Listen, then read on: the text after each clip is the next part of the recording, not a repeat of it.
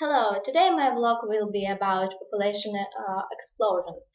What's population explosion? It's when a number of people grow dramatic, when number of births are higher than of number of deaths. Um, its reason can be a natural instinct to keep the family.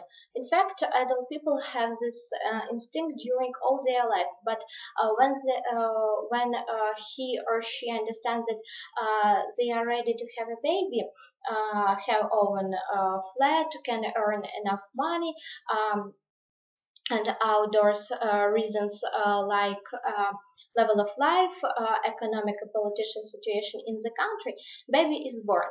Population grows and new problems come up from that. Such problems as enough places to live, enough places to work, enough food, and so on. But I can name some the most important times of humans' activity, like factories, agriculture, construction, light industry, and metallurgy that gives us goods, food, houses, clothes, and equipment and transport. And all of these things give people jobs. And left at one thing that one problem that we have, it's places to live.